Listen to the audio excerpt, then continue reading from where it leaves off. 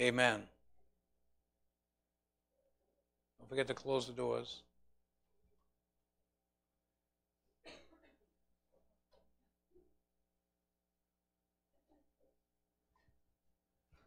Well, I just want to say happy birthday to you because I missed your birthday. Right? Yeah, wasn't it your birthday? 2 weeks ago, right? 2 weeks ago. And you had a surprise party. And I knew about it, but I couldn't come. I had two pastors here that I had to entertain after church.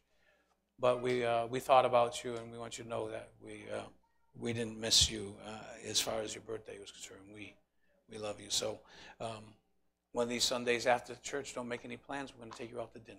Amen. Your birthday. Your choice. Amen. Praise the Lord. Good to have the Condi family with us. God bless you. Good to see you. Love you guys. I was asking the Lord, what would you want me to share? Because that's what I always do. I ask God. It's not what I want to preach or what sermon I can come up with, but I just say, God, what do you want? What's on your mind? What do you have for us? And I believe that the Lord wants me to share this with you this morning. It's a callous heart. How many know what a callus is? You know what a callus is? A callus is a thickened area of skin that develops usually from friction or irritation over time. And sometimes what happens to our hearts is we get a callus on it. We get a real thickness on it. And because of the irritations and because of the friction that we have in life, it develops our heart to be hard. So I was asking the Lord, I said, Lord, you got to show me this, because I think I preached a little bit something about a heart a couple of years ago, about how that scientists are saying that your heart has the ability to store memory. And some people believe that your heart is just a pump. It just pumps blood through, and some doctors believe that, and they say, well, if you put an artificial heart in, then you still can love, you still can do those things. But how many know that God knows what he's doing? Many physicians say you don't need your appendix and all this other stuff. It's not a vital part of your body, but I believe it is. If God put it there, it's for a purpose. We may not understand the fullness of the revelation of that purpose, but God does, and he knows what he's doing. God doesn't make spare parts for nothing. Amen? And so, having a hard heart often leaves one to be less sensitive to the touch. Some people are not moved by anything. They don't care. And if that's where you're at, that's where you get a callous heart from. It's from the hardness and the thickness of life that you deal with every single day. Understand, you're with people that are not saved. Every single day. You're only here in church Monday, Wednesday, Friday, and we probably call you or talk to you or text you or whatever. But apart from that, you're in the world quite a bit. And you see the attitudes, and you see the, especially on Facebook, you see the attitudes, and you see the positions of people and where they're standing, and you see so much that's going on. And after a while, it can harden your heart. You can become hard. And so, if I was to ask you, what's the most important thing? What would you say? What's the most important thing for you in your life? Well, it's Jesus, but on the subject matter of what we're talking about this morning, turn with me to Proverbs 4:23.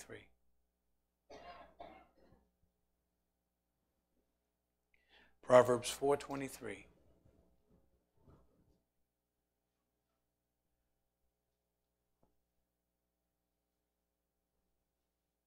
I'm going to read it from the NLT version. It says, guard your heart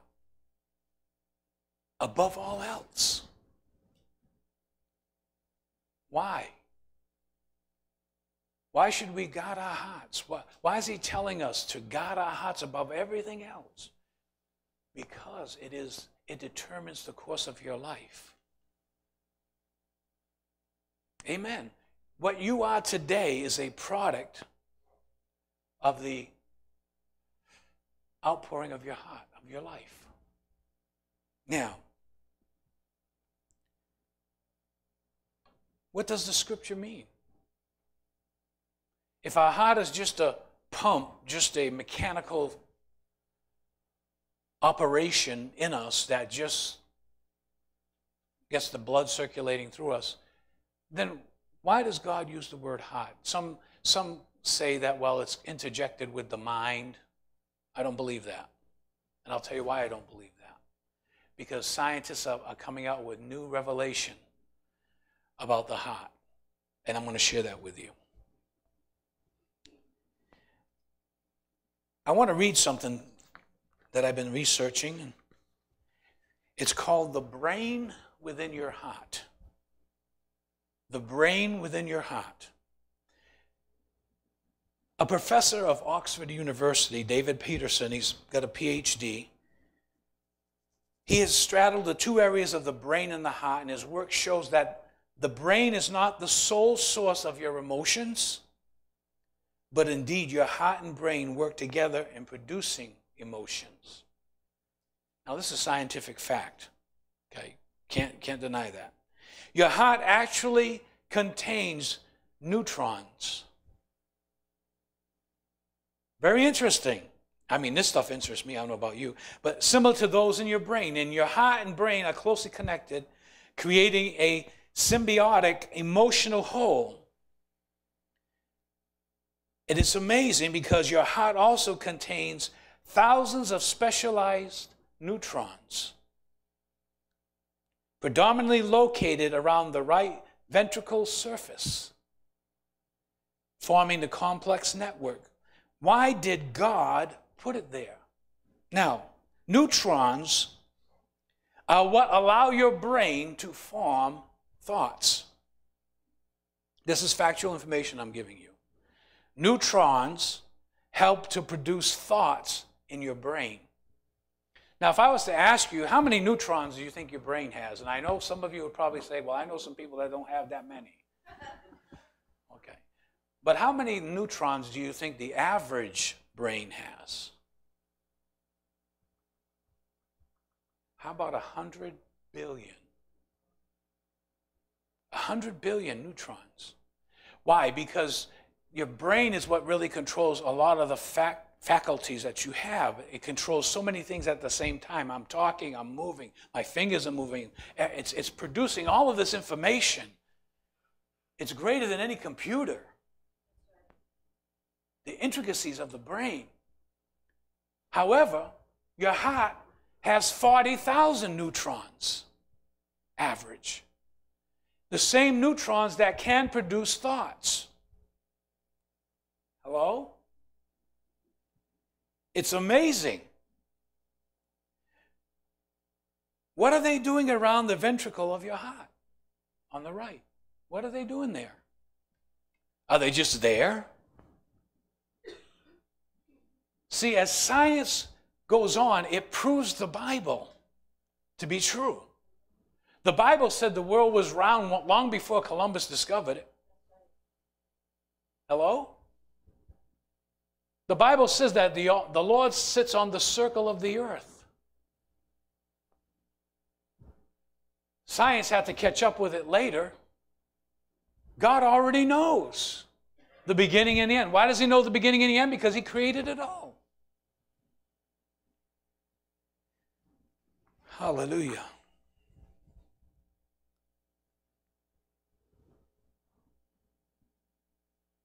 The neutrons are what allow your brain to form thoughts. So you have 40,000 neutrons average in your heart, in the muscle of the heart. I shared this quite a few years ago. Some of you maybe were here, some of you weren't here, but I'm going to just repeat it so that those that didn't hear it will hear it. There was a study at Berkeley University in California, and they did a study on the heart. It was a 20-year study, I believe, 20, 30 years, whatever it was. And what they did was they started to monitor heart transplant recipients. And this elderly gentleman, he was maybe like in his early 70s. He needed a heart transplant, and he was on the list. And he came up on the list, and finally they found the donor. It was a 10-year-old girl that had died. And so they transplanted the heart, and after a certain amount of time, they were monitoring this guy that had the heart transplant, and he started to like things that he never liked before. There was a certain kind of music that he never listened to before, and he found himself drawn to listen to different kinds of music. There was kinds of foods that he didn't eat before, that all of a sudden now he was desiring these foods. But not only that, when they started to do a psychological analysis of this man, they found out that he was having nightmares. So they brought in a psychologist to come in to kind of monitor, to find out what the nightmares, if it meant anything. And what the nightmares was is he saw this little girl being stabbed to death. Described the house, the paintings on the house, on the walls, the color of the walls, the room. He described everything. And they said, well, let's do some research. So they found out, and they started to research that out. And they found out that the little girl's heart that was donated the girl was murdered. So when they found that out, they called in the authorities and they said, hey, we think we have something here. And so they began to work together and put the scenario together, and they found out that the very picture that this man was seeing in these nightmares represented one of the neighbor's house where the girl lived. So what they did was they got a warrant to go in, and they went into this neighbor's house, and it was exactly the same picture, the same color, everything. And when they went in, the man finally confessed that it was him that killed the little girl. And that's how they caught him. Now, how could this man who never knew the family, never knew anything, know that? If the heart is just a pump. Because there's neutrons in the heart that make the heart think.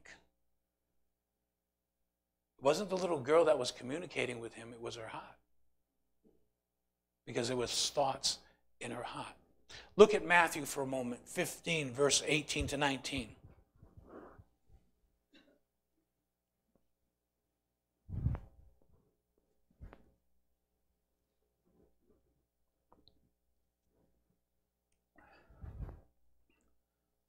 But the words you speak come from the heart. That's what defiles you. Verse 19. For from the heart, look at this. I never understood the scripture till I understood this. From the heart come evil thoughts.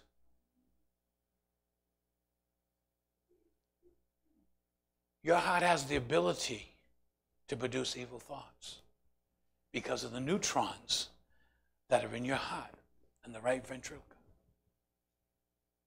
Do you find that amazing? I find that amazing. For the evil thoughts, sometimes we think it comes from our mind. Yes, that's when the enemy puts it in our thoughts.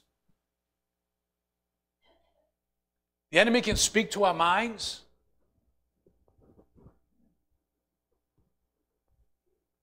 He says, out of the heart come evil thoughts, murder, adultery, sexual immorality, theft, lying, slander.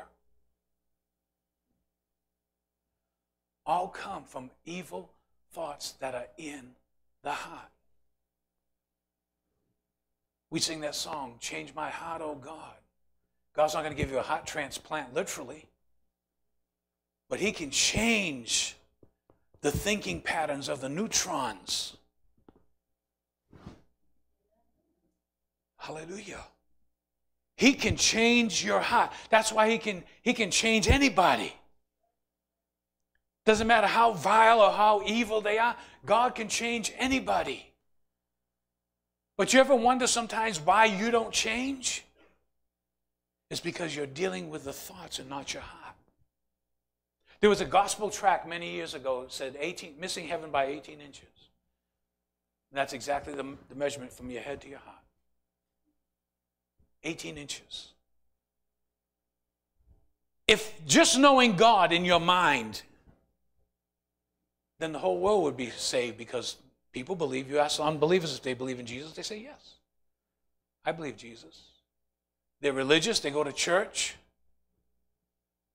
What has to happen to them? There has to be a conversion.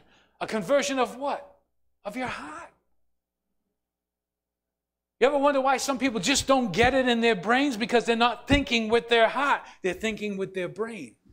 And so everything that goes and forms in Scripture just forms in their brain as information. It doesn't go into the heart, which is where experience comes from.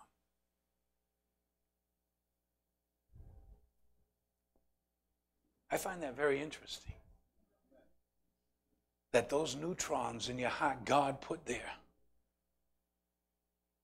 so that you could feel emotion from your heart, not just your head, but from your mind, not from your mind, but just from your heart. It's amazing how today's worship went. Proverbs 27:19. If you could put that in the NIV for me, I appreciate it. 27:19. As water reflects a face, so a man's heart reflects the man. What you are reflecting in your life right now is a product of your heart. Your choices, where you go, what you say, what you do, all reflects where your heart is. That's why God's word says, where your treasure lies, there will your heart lie also.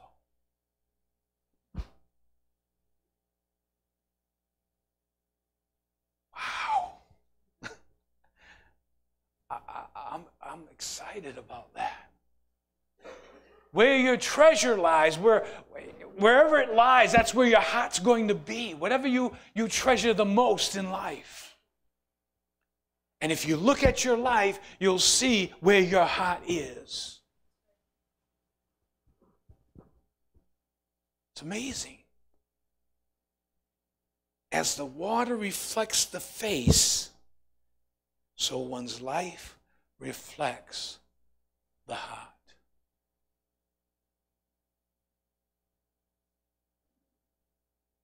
What you do and the choices that you make reflect your heart, your life.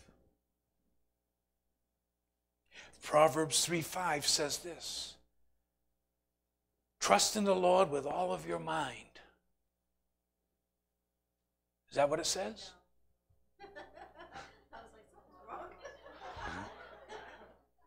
I'm just seeing if you're awake. He said, trust in the Lord with all of your, and lean not on your own. So there's two things he's talking about. He's talking about your heart and he's talking about your mind, because that's where you understand. Hello? Two things is different. It's different. It's not the same. Science is proving that. Know also that the heart is also working with the brain. They work together. But the heart can also work separate, because your mind can say one thing and to go do one thing, and your heart convicts you and says, no, don't do that. There's another thought. Or you want to go do that particular sin and you feel like you're going to sin in this area, and you go to do it, but something in your heart tells you no.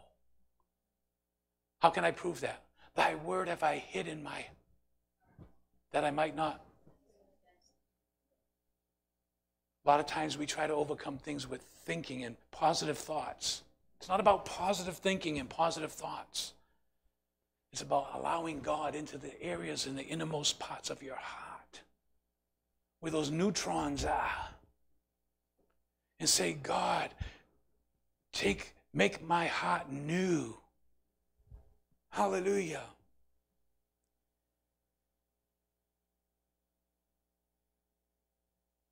A clean mind won't occur. How many have a problem with thoughts sometimes? You won't clean up your mind unless you clean up your heart. Psalm 51:10. Create in me a clean heart. What does that mean? To take your heart out and wash it? No. It means the neutrons that are in there, the thought patterns that are in there, needs to be changed to what God has for you. Sometimes we can't seem to forget or be healed, and that is because we are trying to think it away rather than allowing God to heal our hearts. You can't think it away.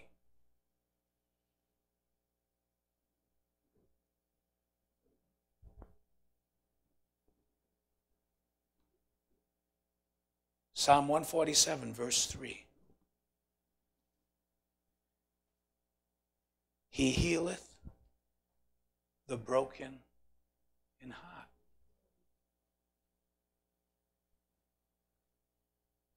You ever have a broken heart? Well, your heart's not broken, the valve's not broken, it's still pumping. Is it a figure of speech, or is it real that you can experience a broken heart? The thought patterns and the thinking is messed up now because somebody did something to you.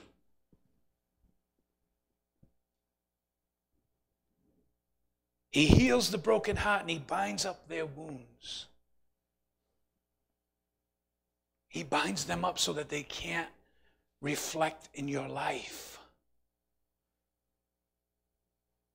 I'm not talking about your head, I'm talking about your heart.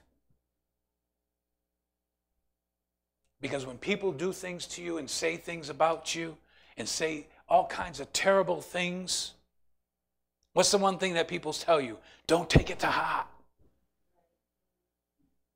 Let it flow off of you like water on a duck's back. Just let it flow off of you. Don't take it to heart, because those thoughts of your heart will begin to rule you. The wounds.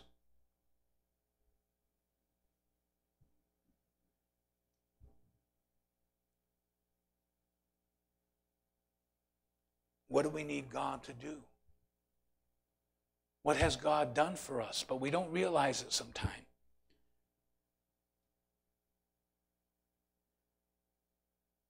Look at Matthew 22:37.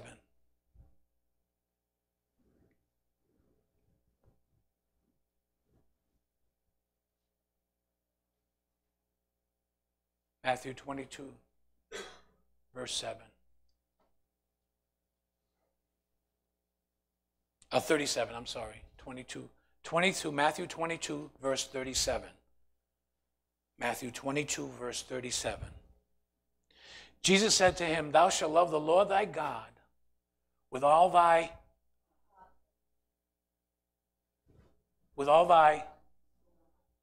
and with all thy. So if the heart is the mind, how come he says mind twice?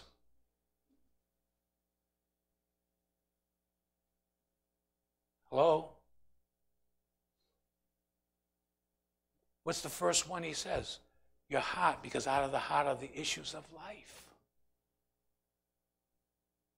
You got to love him with all of your heart, not just your mind, not just your soul, your intellect, and all that other stuff. Not just those things, the soulical realm, but the spiritual realm, your heart. Love the Lord thy God with all your heart. It's different.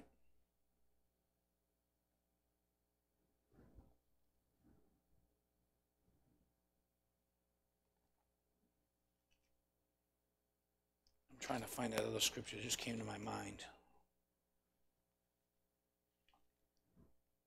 God's word says, out of the abundance of the heart, the mouth speaks.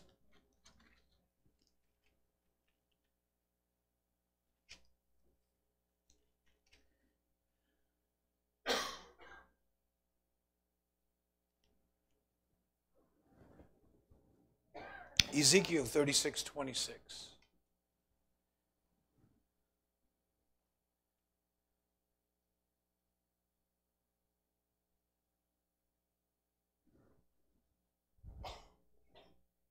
He says, a new heart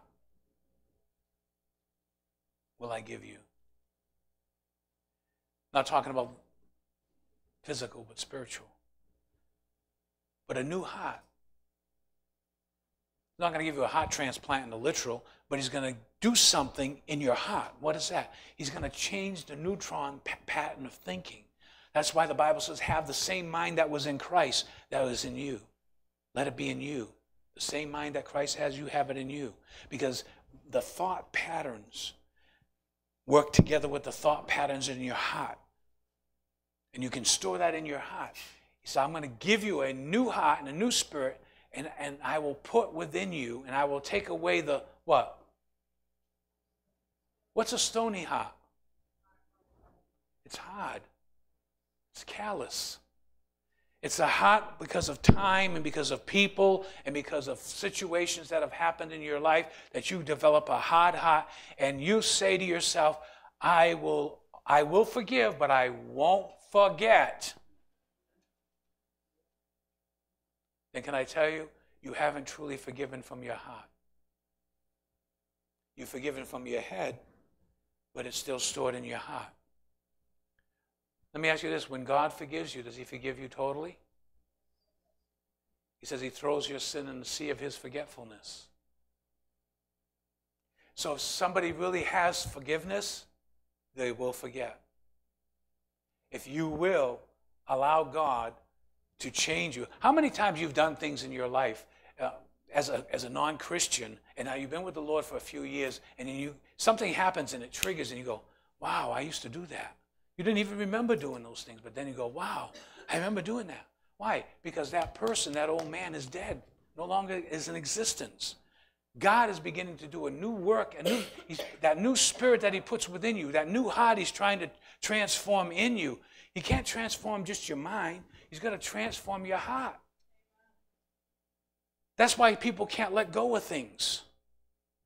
They hold on to things, hurts and disappointments and all kinds of things. They hold on to that because yet in their minds they say, okay, I forgive. But their hearts, they don't forgive. Because the neutrons are still in control and saying, I won't forget. But you've got to change that thought pattern. You've got to allow God to change that in you. He said, I'll take away the stony heart. The stony heart is an unforgiving heart. The stony heart is a heart of selfishness. The stony heart is one that only cares about self and doesn't care about anyone else. He wants to remove that stony heart from you and from me. He said, I'll give you a heart of flesh, a soft heart, a heart that's pliable, a heart that you can allow my word to come in and work in your life and work. It's not just about intellect. It's not about just getting it up here. That's why I tell you, as water reflects the face, so one's life reflects the heart. What you truly care about in life will be reflective of what your heart is by your life. If you love God, if you say you love God, then love him with all your heart, your soul, your mind, and strength. If you really love God, then God's going to be first in your life. As Alicia was saying during worship, she says, you know, when we come to church, it's not just to come to church because we gather together in accordance to God's word, because he wants us to get together. He wants us to pray together. He wants us to have Bible study. He wants us to do these things. And so what happens is that it's a reflection of your life. That's why when I see people slack from that, and over years of experience, they start to backslide. The heart gets cold, colder and colder. It gets easier and easier and easier and easier and easier to stay away. I've seen it 1,000 times, if not more, of people that have done that in churches. And I've observed that, and I've observed it, and I've observed it. And every one of them says, oh, not me, that won't happen to me. Okay, Peter. Peter, oh, if everyone forsakes you, Lord, I won't forsake you. He said, before the cock crows, you shall deny me 3 times. No, I'm too spiritual. I'm Peter. Upon this rock, I'm going to build my church. And thou art the Christ, the Son of the living God. No.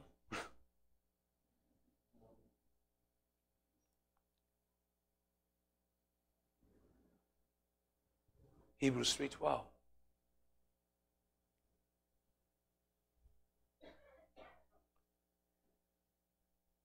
Hebrews 3:12.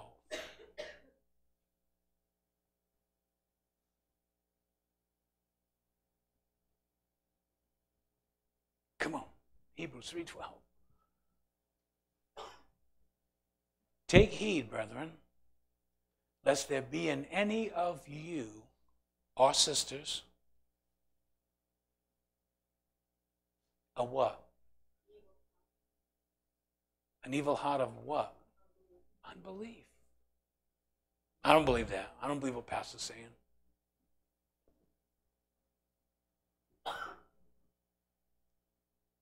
Unbelief comes from an evil heart. Why do you think Jesus couldn't do many mighty miracles? It was because of their unbelief.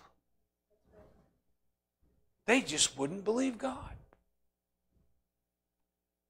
How can you truly believe God in anything unless your heart is renewed? Unless God replaces that stony heart with a heart of flesh, you will not be able to discern between what is God and what is not.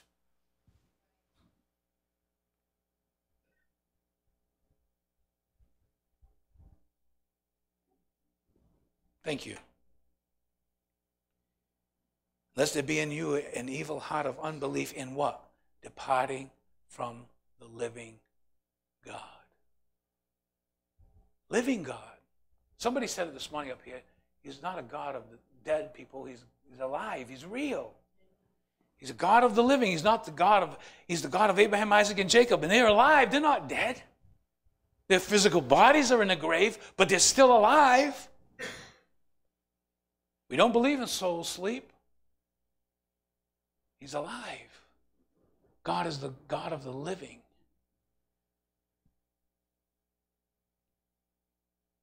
An evil heart of unbelief and departing from the living God. How do we depart from the living God?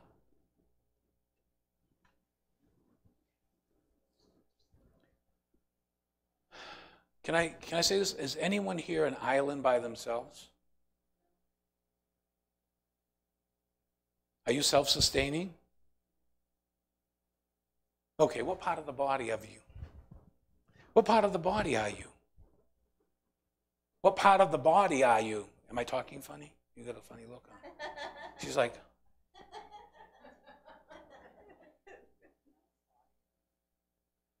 not your physical body. You're thinking up here. What part of the body are you? Are you the hand, the foot, the knee, the elbow in the body of Christ? We are the body of Christ. We all make up the body of Christ, but we all have different parts. Just think if your car just had an alternator, that's it. There's a big alternator under the hood. You wouldn't go anywhere. You got to have all the parts working, functioning, intertwining together. In the same way, as the body of Christ, we all have our place. Now, what would happen today if Diane, your left hand and arm just decided they wanted to stay home? And so your arm just detached and stayed home. How would you drive? Right? Or if your gas pedal foot decided it wanted to stay home, how would you accelerate?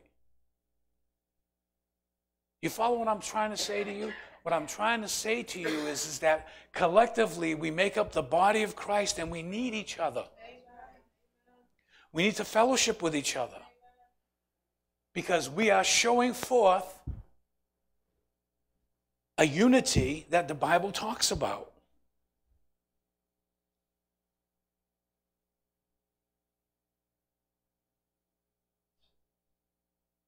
Matthew 18:35.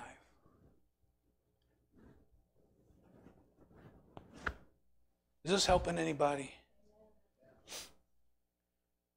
You want to keep a pliable heart. You want to keep a soft heart before the Lord. So likewise shall my heavenly Father do also unto you, if you from your hearts forgive not everyone his brother their trespasses. A lot of times we acknowledge forgiveness in our brain. Okay, I forgive you, but we don't have anything to do with that person anymore. Unless that person is toxic to us, then we don't need to be around them. There's some people that will ask you for forgiveness and they'll keep on hammering at you and not respecting you and all this other stuff. You don't have to be around those people. You can forgive them in your heart and in your mind, but you don't have to be with them. But you have to forgive from your heart that your brother that trespasses against you. You have to forgive. Not just from here, but from here. And I was counseling with somebody one time, and they said, well, how do you know when you truly forgive? I said, you know when you truly forgive when all of a sudden you see that person and there's not a in you. You know that when you don't have that feeling, but there's nothing there, that's when you truly have forgiven and forgetting.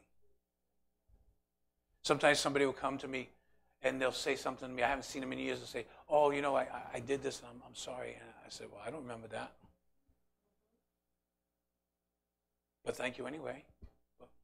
It's okay.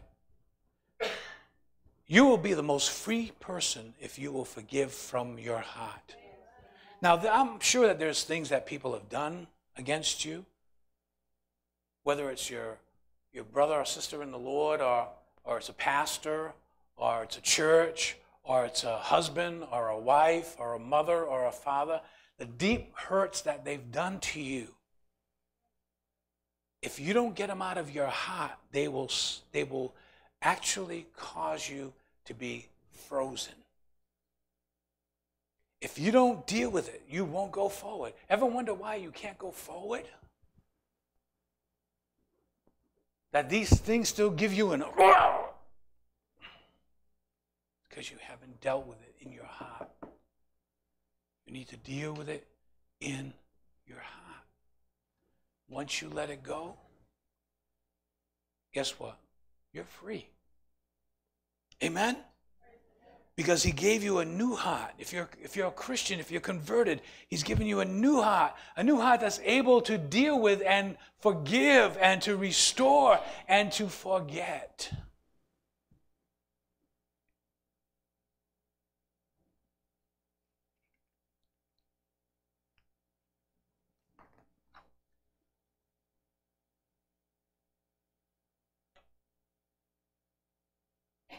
Why do we need God's word?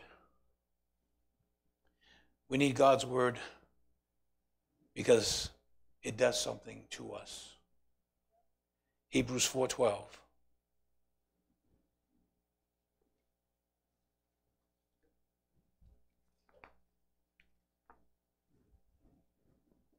Hebrews 4:12.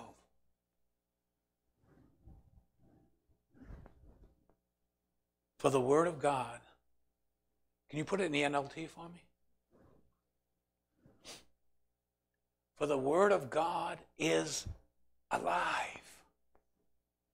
Is this alive to you? Is it? Or is it dead? It's just a dead letter, you know. The letter without the Spirit is death. But the letter with the Spirit brings life. Because it's the Spirit of God that breathes on his word. And it brings life to you. He says, for the word of God is alive and powerful. It is sharper than any two-edged sword, cutting between soul and spirit, between joint and marrow. It's touched every part of life here. It exposes our innermost thoughts and desires. Now look, play that and put that on the King James for me. For the word of God is quick, it's powerful, sharper than any two-edged sword, piercing even to dividing asunder of soul and spirit, and of joints and marrow. It is a discerner of the thoughts and the intents. Thoughts and intents.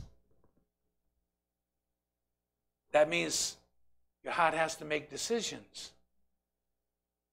Hello? Of the heart.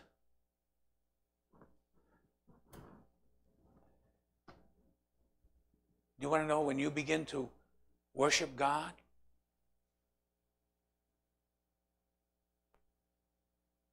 Let me go back a little bit. Remember when those I think it was the Pharisees and the Sadducees and all of that, and Jesus said to them, "Well has Isaiah prophesied of you, for you worship me with your lips, but your heart is far from me."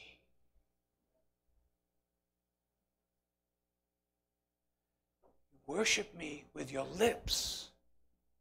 Okay, well, yeah, my lips, well, what are my lips doing? They're moving, they're bringing forth thought. Where's my thought coming from? My head. There are people that worship God from their head, but not from their heart, because their hearts are far from Him. But when you enter into worship, you're worshiping with all of your heart, everything that's within you, because you don't care who's wearing what, who's doing what.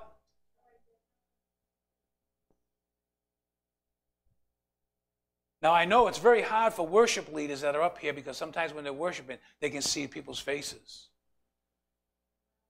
In fact, you know, it was kind of disturbing for me this morning, because we came in and somebody was cleaning. They found fingernails all on the floor of one of those rolls. Somebody's cutting their fingernails and tossing their fingernails on the floor.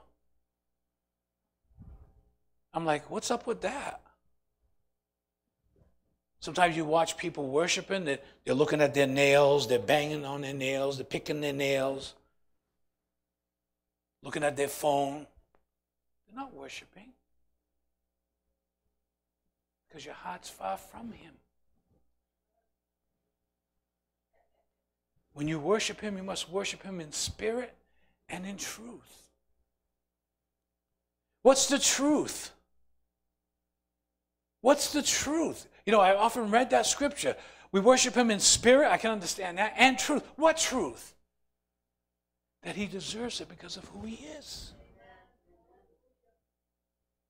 He deserves it because of who He is. And I can only do that truthfully, and I can only do that wholeheartedly when I do it from my heart. It's not like this.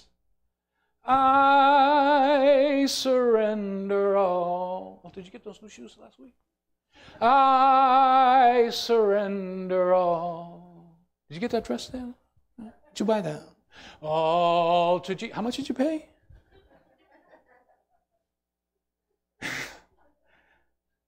We do that. All to Thee, my hate. You know the Red Sox one? I surrender. Why does that happen? Because we have a divided heart. When you come into worship, when you come in and you worship with everything that's within you, with everything that's within your heart, can I tell you, that's where God moves. He doesn't just move when you're thinking. He moves when you really mean it from your heart. He'll touch you. He'll touch your life, and you'll be worshiping Him, and all of a sudden you can't help it. You're drawn to this altar, and you come down this altar, and you're weeping and you're crying because God is touching your heart, not your head. And He wants that. He wants to touch your heart. He knows what the intents of your heart is. You come in here with all kinds of problems, all kinds of situations. Some of you probably had a fight with your spouse before you got here. Maybe an argument, maybe a disagreement, whatever it was.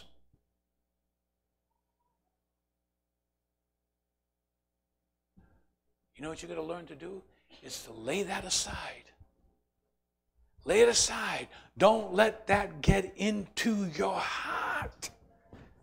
Don't let bitterness, unforgiveness, resentfulness, any of that stuff, don't let it get in your heart. It will corrupt you.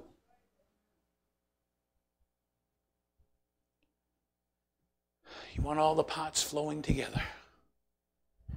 When you come in here, when you come into this place, you know, we've experienced the presence of God this morning, but there's so much more. There's so much more, and it's all to do with the preparation that you have before you get here. It's not driving here and telling the kids, if you don't shut up, I'm going to smack you. Stop hanging out the window. Get your legs back in the car. You want something to cry about? I'll give you something. And then come into church, I surrender all.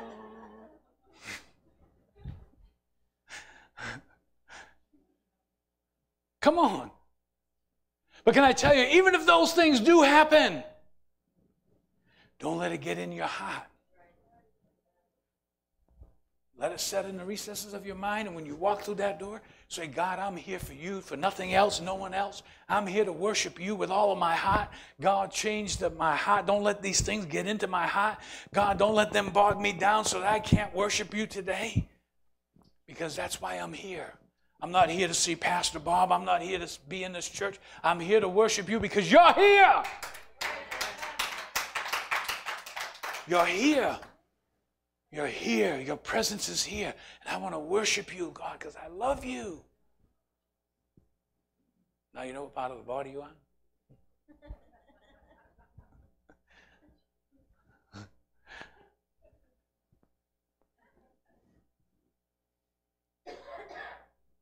He's a discerner of the thoughts and the intents of your heart. What you intend.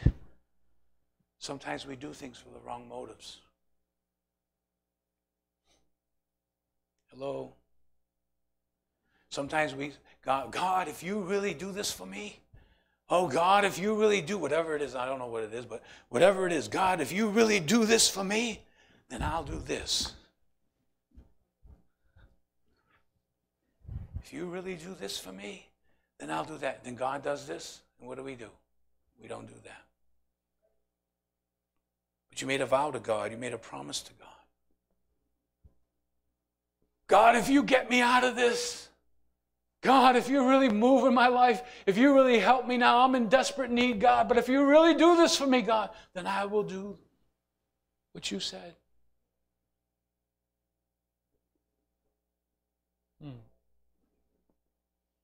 Are we?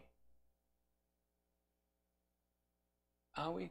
Can I tell you something about God? God don't play games. We think God's just up there like a big holly jolly, goly, type of person. I make up words as I go along. Just sitting up there, we just mistreat God, and he just says, oh, that's all right. Don't worry about it. It's okay. No. God's not up there doing that. If that's the kind of God you got,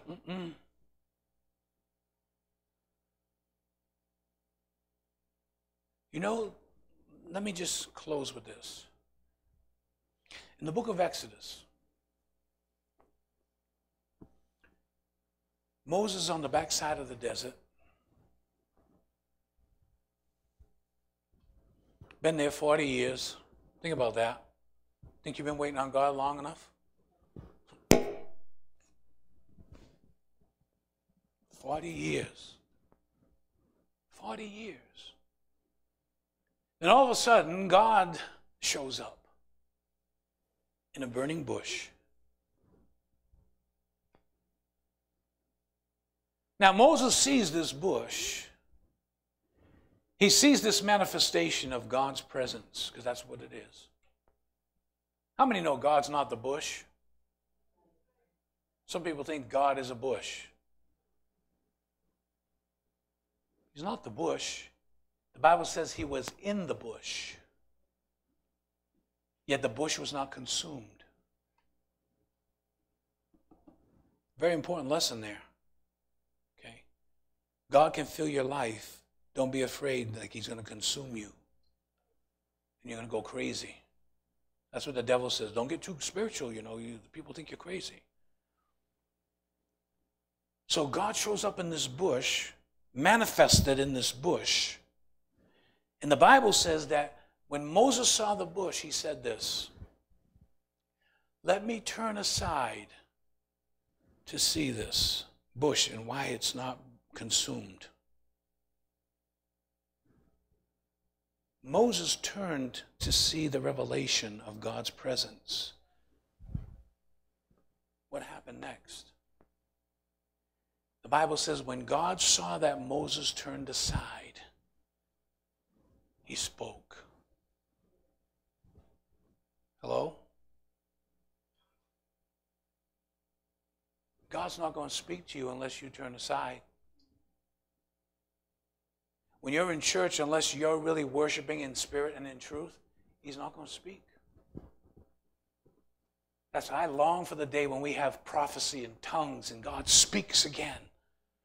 I want that so bad. I say, God, speak. I say this morning as I was at the keyboard, God, speak to us. Yeah, he speaks through his word. I understand that.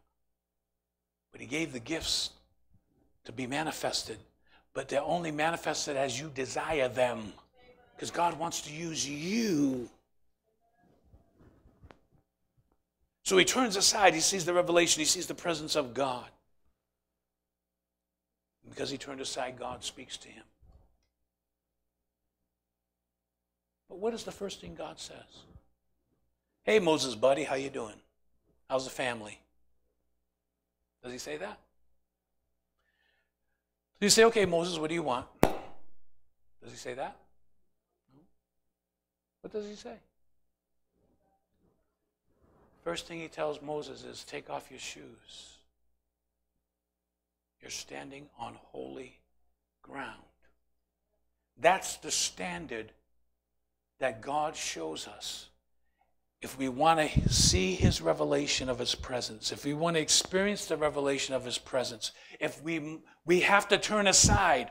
We turn aside when we walk through that door, and we turn aside from all of our problems, all of our situations, all of our circumstances, all of the hurt, all of the pain of all the weak of those people that have used us and abused us and spoken things against us, and all of those things, we turn that aside so we can come in here and experience the revelation of his presence.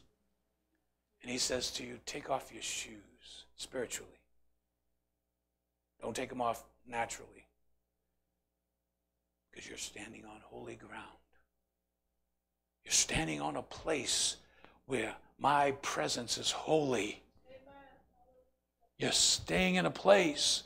Oh, it's not just about the goosebumps and the ducky bites and feeling good. It's his presence.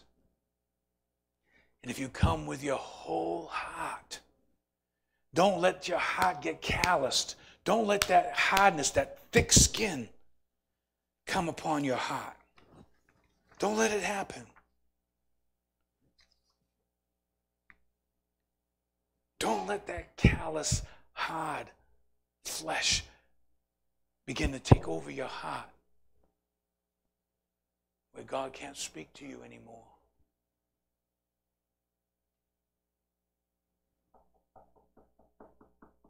He's knocking at your heart. Hallelujah. Not your head.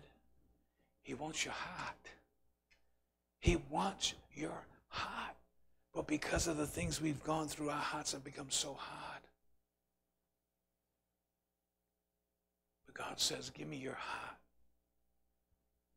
When we say we give you our heart, Lord, we're saying we're giving you all of the thoughts, all of those neutrons that are there, Lord, change those neutrons, change the thinking. As I put God's word in my mind, I'm going to let it sink down into my heart so that I might not sin against you.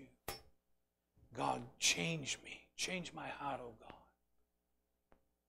Change my heart, because you're the potter and I'm the clay. Change me, mold me, shape my heart, Lord.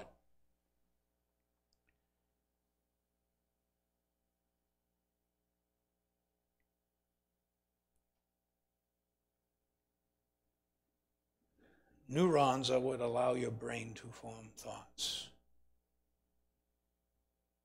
And there's one thing is for sure. This professor said, the brain in your heart communicates back and forth with the brain in your head. It's a two-way street. It's a two-way street.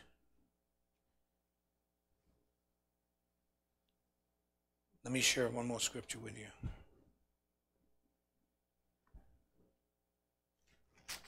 I don't know if I shared it already, but let me see.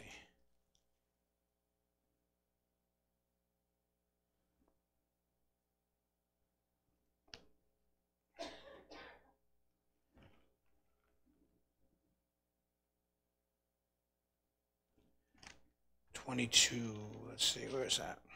It's Jeremiah 17.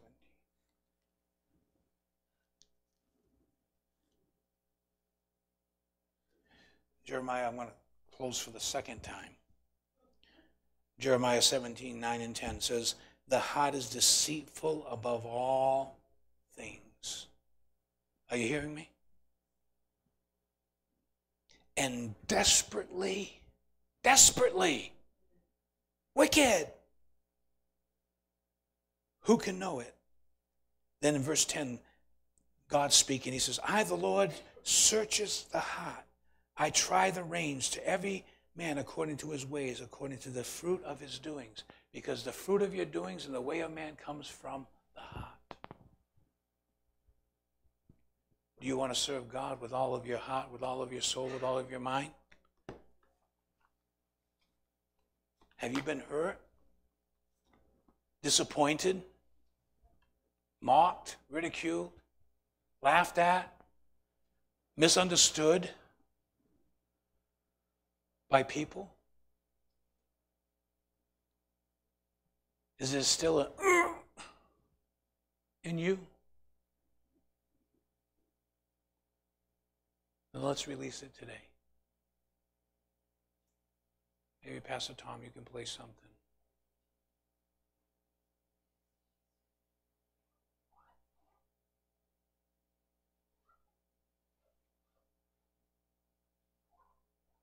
We need to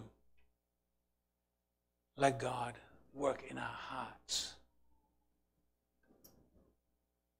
I love that.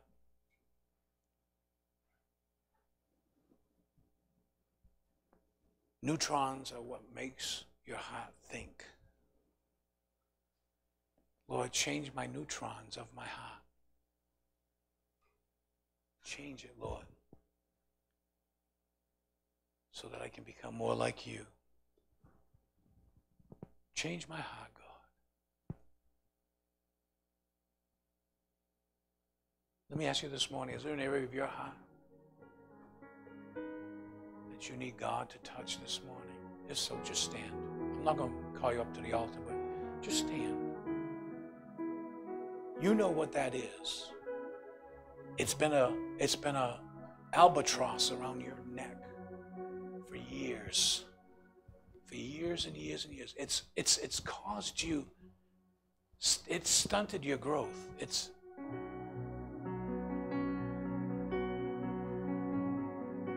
I want you just to lift up one hand to God and just say, God. Come on, say it with me, God. Renew the neutrons in my heart so that I think differently from my heart. Lord, I release all the hurt, all the pain, all the sorrow, and all those spoken words that have broken my heart. I receive right now your healing touch because you've given me a new heart. And I ask you, Lord, to let it be a heart of flesh, not a heart of stone. Take away the heart of stone as I come to you now. I forgive and I release all those who have truly hurt me. And God, I take no revenge by holding these thoughts captive in my heart. I release them right now in the name of Jesus. I just want you to begin to praise him right now. Just begin to praise. Just open your mouth. Say, thank you, Lord. I praise you, God. Oh, do you sense his presence in this place? Oh, he's coming down in this place. God.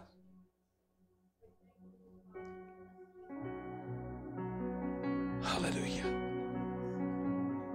Just thank him. Just thank him for his love, for his mercy, for his grace. Just thank him, Lord. Just thank you, Lord. Oh, God. Oh, God. Thank you. Thank you, Lord. Thank you, Lord God. Thank you, Lord. Oh, God. Bring healing, God. Bring healing this morning, God. That will result in a change of heart, a change of mind, God. Change of direction. That our hearts will reflect, truly our life will reflect what our heart says. Thank you, Lord. I thank you, Lord. Thank you for your healing, Lord, of my heart. Thank you, Lord, for what you're doing, a new work. Now, Lord, I can love you with all of my heart, with all of my soul, with all of my mind, with all of my strength.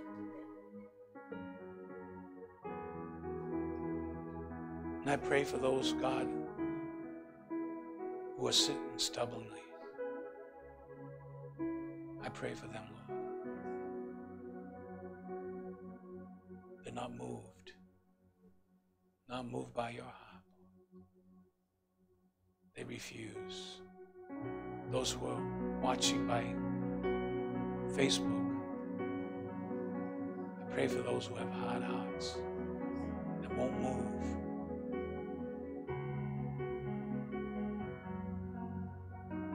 Have mercy, Lord. Oh God, protect them, Lord. Even if they don't deserve it, God, give them mercy. As we learned last week about mercy. Father, I pray this morning, God, as we go our separate ways, that your love and that your presence would overwhelm our hearts, that you overwhelm us, Lord, so that we can truly come and worship you and praise you, and not just with our heads, but with our whole heart. And we ask this, Father, in Jesus' name. And all God's people said, amen. God bless you this morning.